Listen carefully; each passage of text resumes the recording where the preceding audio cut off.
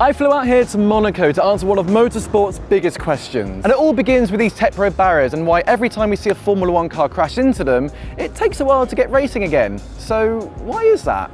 As a quick recap for those who don't know, Tecpro Barriers were introduced back in 2006. The aim was to simulate a typical belted tyre wall, which can absorb the incredibly fast speeds of a car, but removing the potential of the wall breaking and not being able to fully absorb the car's fast energy coming to a stop, which is exactly what happened back in 1999 to Michael Schumacher at Silverstone, whose incident broke through the tyre wall and straight into the Armco barrier and breaking his leg. And it's because of this incident that prompted the FIA Institute to begin their research, testing and development to create those Tecpro Barriers. Needless to say, the introduction of these was a success and now has become standard for any FIA Grade 1 circuits. Now of course when starting out there were some teething issues, but over the last 10 years the FIA Institute and Tecpro Barriers have made massive strides in making the barriers more secure and being able to adapt with different configurations to suit different tracks. And although belted tyre walls are still very much used at many circuits, the Tecpro Barriers are there at the very front and in place where space and runoff areas aren't much of an option. For example in Jeddah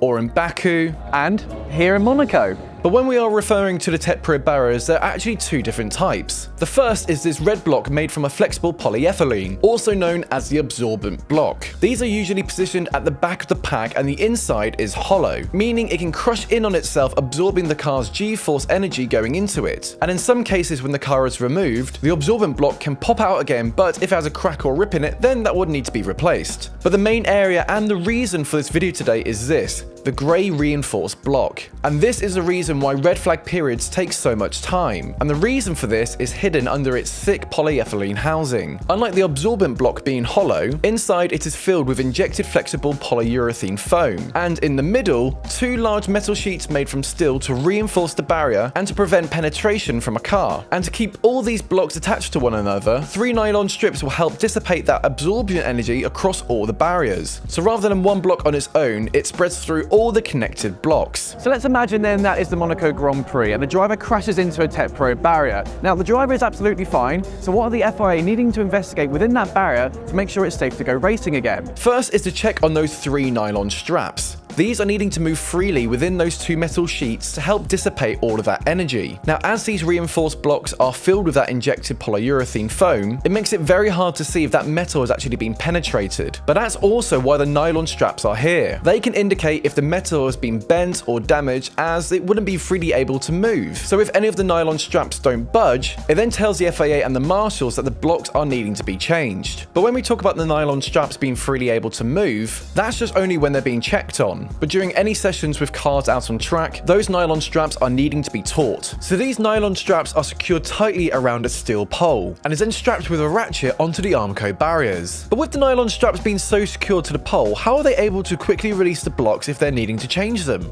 Well, every 10 blocks there is a tension block which has a cutout window. And in here, these keep the nylon straps as tight as possible, or loosen them if they're needing to check the barriers for any damage and if they need to pull through the nylon straps if they're needing to replace them. And to do this, they have a little cutout window to make those quick changes. Now these tension blocks also have injected foam, but only on the side that's facing the track. This way the marshals and the FIA are able to make those quick changes. Now it may seem like a simple process, however, as there are many checks they're needing to do with just the barrier alone, you can now start to understand why red flags might be called. A great example of this was from this year's Australian Grand Prix with Alex Albon crashing into those barriers. If you look closely, you can see the end cover of the Tecpro Barriers has come off. So that means the marshals have to go through this entire process just to replace that end cap. And with Monaco specifically, you're looking at 1,500 blocks all around the circuit. So the next time you see a red flag going on during a race and you're wondering why it's taken so long, well, now you know. But just before we go, have you ever dreamed of visiting Monaco, walking around the famous street where racing icons have battled throughout the years? Well, what if I told you I could help you technically get there by using today's sponsor, Surfshark VPN. Their VPN service can digitally change your current location to another to help you access TV shows and films